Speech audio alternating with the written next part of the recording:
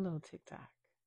It's your favorite fat girl here, Fat Girl Freestyle, giving you my contribution to the creepy story, scary story trend on TikTok. I wasn't going to tell this story, and only a few people know about this experience, but I decided TikTok would be a great place to share it. So I live in New Orleans, born and raised here. And as you all know, New Orleans is one of the most mystical cities in the country. There's a lot of stuff that takes place here. Some can be explained, some can't. But we peacefully coexist, for the most part, with our spirits. Everyone loves to have a good time in New Orleans. And whether you are on this side or the other, it's kind of hard to leave this place when you're having a good time. But I digress. So, a few years back, I drove a cab. And driving a cab, you encounter all types of people. Well, there was an older lady. I'm going to call her Miss Barbara. I picked Miss Barbara up one day, and Miss Barbara and I had a wonderful conversation on the ride home.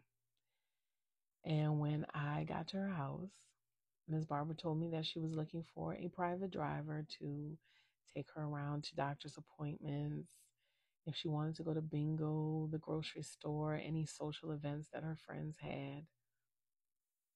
She would be more than happy to have me paid, of course, as her driver. And I told her it would be my pleasure. So for about 8 months, Ms. Barbara and I saw each other a couple of times a week. And I took her around. She shared stories of her life growing up in New York, why she moved to New Orleans, how much she loved New Orleans. Told me about her husband who was deceased. She told me about her son as well. But for the most part, she was in New Orleans by herself. And she lived in the Garden District in a big, beautiful home on Britannia Street. And if you know anything about the Garden District and what the homes look like, they are some of the most beautiful places you'll ever want to see. A lot of them are, 100+ years old.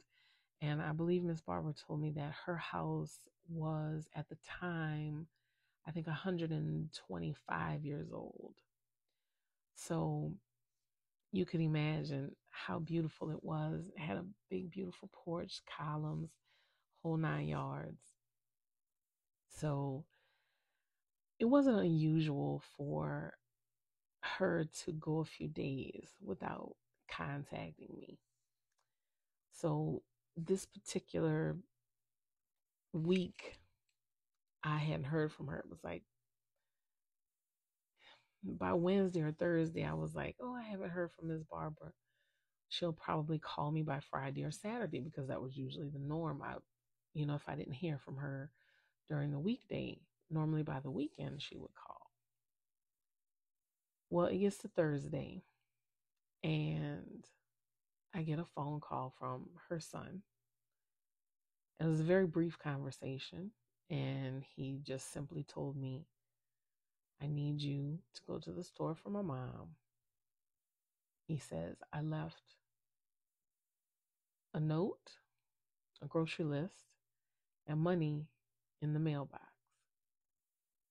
I said, okay, no problem. I'll go and retrieve it, and I'll go to the store. Still not thinking. I said, well, maybe she's under the weather, or, maybe he's in town visiting. I don't know. But I went to her house.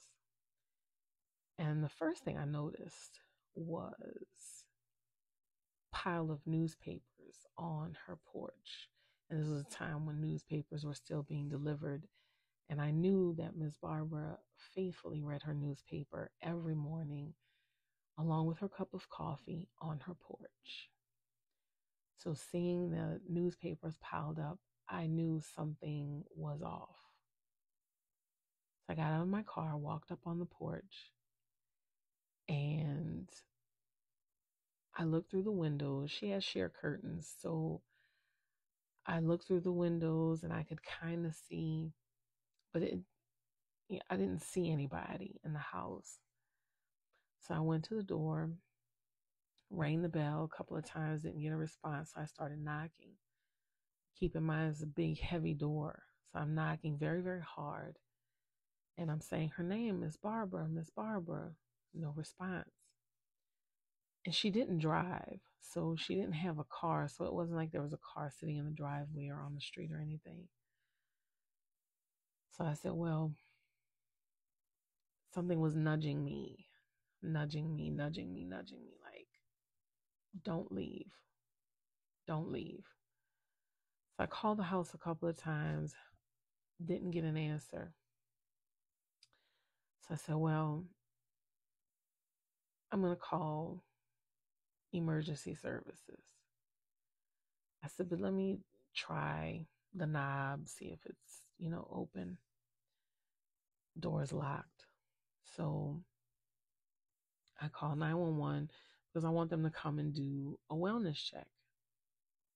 Well, I'm turned with my back to the front door on the phone with EMS, emergency services, giving them the information, telling them I need them to do a wellness check, giving them the address. And I hear the door unlock and I hear the knob turn. Again, this is a big, old, heavy door. So there's no mistaking what the lock and the doorknob sound like when it's turning. And I told the dispatcher, I said, oh, she just came to the door. And I turned and nobody was there. But that door was open. So I pushed it open and I started saying Miss Barbara's name. And to my left, I heard a moan. It was very low, but it was a moan. So I walked in, and just past the sitting area, Miss Barbara was on the floor. So I tell the dispatcher, I'm like, oh my goodness, she's in here. She's on the floor. Something happened. So I go to her. I'm holding her hand. Emergency services arrive, take her to the hospital. Thank God she's okay. She'd had a fall, bumped her head, knocked herself out, and she had been there actually a couple of days, going into the third day by the time I got there. So when she's recovering, she asked me, how did I, come to just like show up at her house? And I said, Miss Barbara, your son called me and told me to come. He needed some groceries. He left a note and money in the mailbox. And she looked at me in disbelief and she goes, my son called you. I said, yeah, Miss Barbara, your son called me and told me, there was a grocery list and money in the mailbox. And, go and pick it up. And she's looking at me like, what? She's looking at me like I'm crazy. And I feel a little weird because I'm like, your son called me, Miss Barbara. Hold on for part 2.